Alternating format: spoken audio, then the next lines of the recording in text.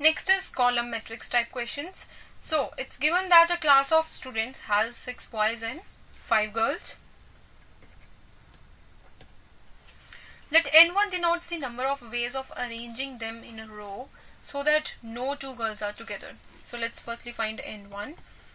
We have to arrange them in a row so that no two girls are together. So let's firstly arrange boys, that is B1, B2, B3, B4, B5, B6.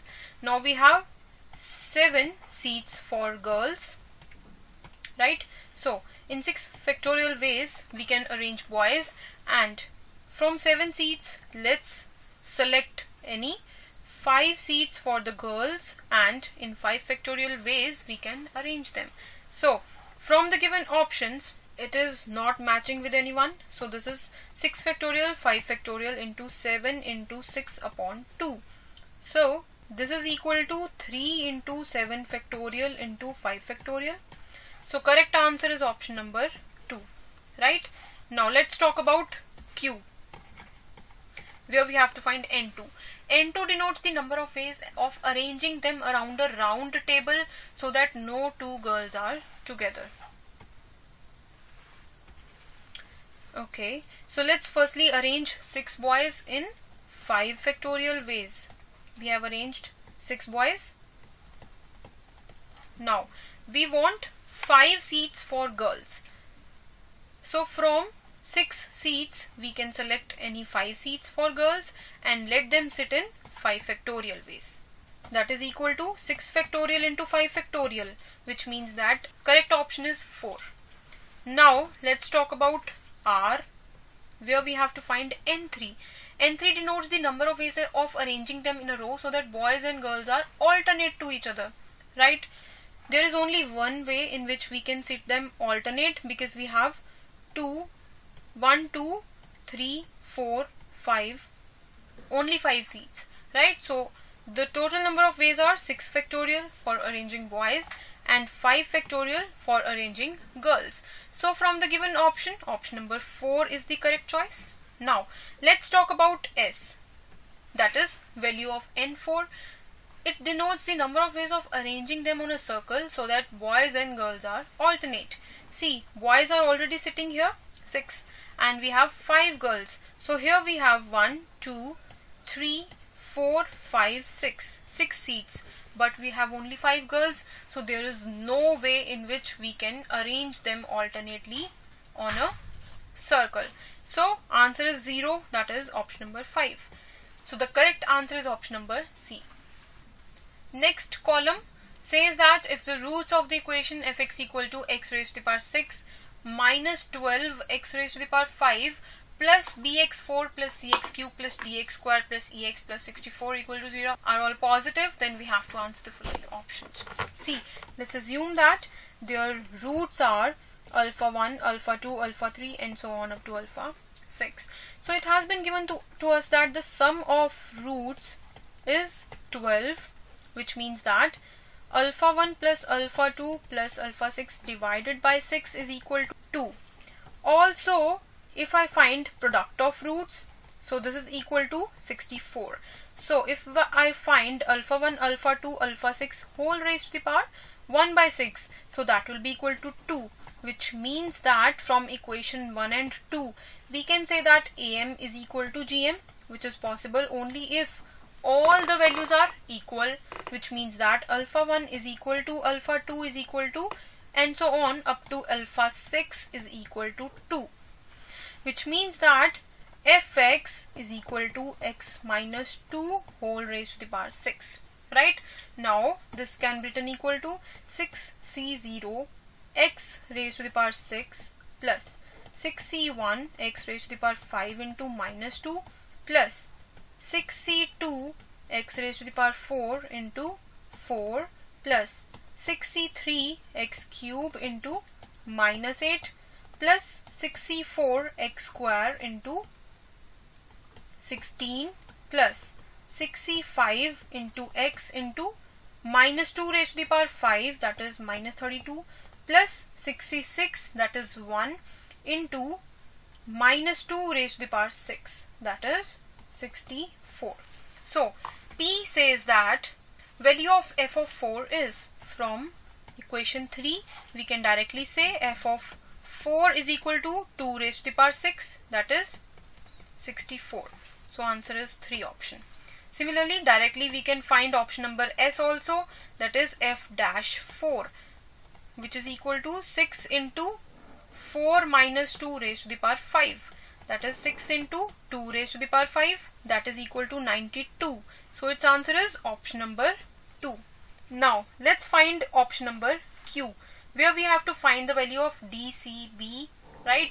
Now D is equal to coefficient of x square, that is 64, that is 15 into 16, and value of C, that will be equal to coefficient of x cube, that is 63 into minus 8, and value of B, that is equal to coefficient of x raised to the power 4, that is 15 into 4, that is 60, and also let's find the value of E, that is equal to coefficient of x, that is minus 32 into 6. So C is equal to 20 into minus 8, that is minus 160.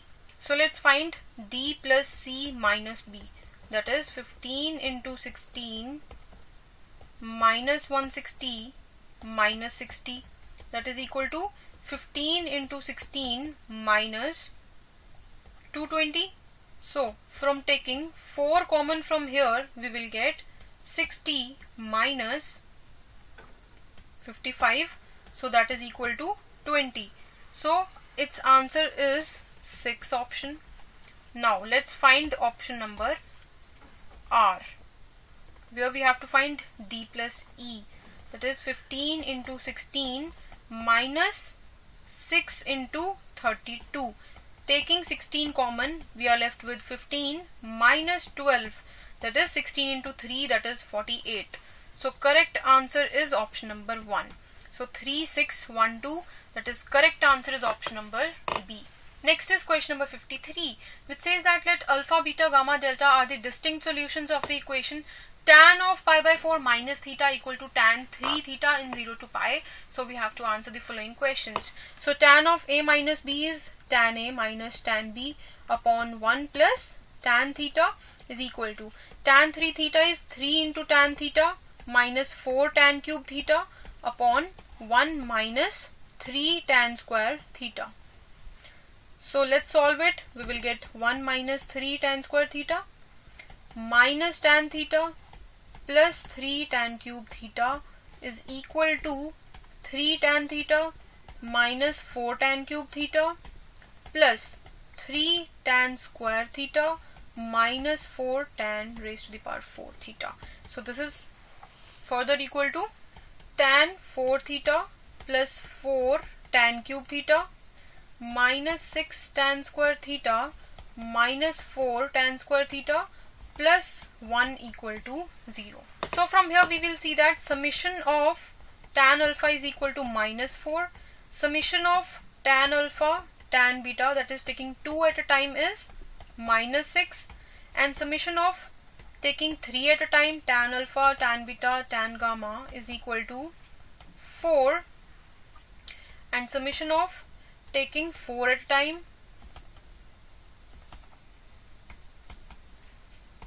1. So P option says that summation of tan alpha, that is minus 4, so option number 2 is correct, and option number Q says that summation of 1 by tan alpha, so that is 1 by tan alpha plus 1 by tan beta and so on. So this will be equal to taking LCM, tan alpha, tan beta, tan gamma, tan delta. So in the numerator we will get sum taking 3 at a time, and that is 4. So this is equal to 4 upon 1, that is 4. So answer is option number 1. Let's firstly find option number S, which says that summation of tan alpha, tan beta, that is taking 2 at a time, that is minus 6. So option number 4 is correct. Now option number R says that we have to find tan of alpha plus beta plus gamma plus delta. So this will be equal to sum taking 1 at a time minus 3 at a time upon 1 minus taking 2 at a time plus taking all the 4 at a time. So this is equal to minus 4 minus 4 divided by 1 plus 6 plus 1. So that is minus 8 upon 8, that is minus 1. So correct answer will be 6. So from the given options, 2, 1, 6, 4 is given in option number A. So A is the correct choice. Next is question number 54, which says that sum of certain consecutive odd positive integers is 57 square minus 13 square with maximum number of terms. So we have to answer the following options. So let us assume the odd integers as 2m plus 1, 2m plus 3 and so on. And let us say we have n terms here. So the sum of these terms, that is 57 square minus 13 square, sum will be equal to n by 2 into 2a plus n minus 1 into d. That is equal to n multiplied with 2m plus 1 plus n minus 1. So this is equal to n into 2m plus n. So this can be written as m plus n square minus m square, right? So 57 square minus 13 square can be written equal to this. Now it will be seen that n should be maximum.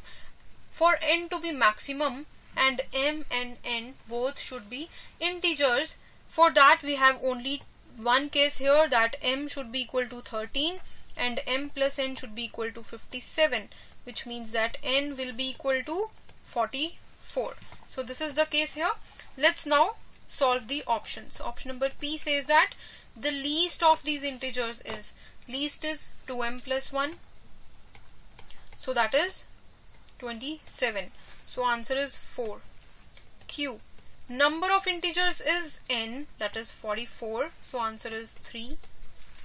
R says that number of factors of 4n plus 1 type for largest integer. See, largest integer is a plus n minus 1 into d. So this is equal to 2m plus 2n minus 1. So that is equal to 2 times m plus n minus 1. That is 113. We need number of factors of 4n plus 1 type, that is only 1. So correct answer is 6th option. And S says number of divisors of sum of least and greatest integer. Greatest integer is 113 and least integer is 27. So its sum is 140 and we have to find the number of divisors. So 140 can be written equal to 5 into 7 into 2 squares. So number of divisors will be equal to 2 into 2 into 3, that is 12.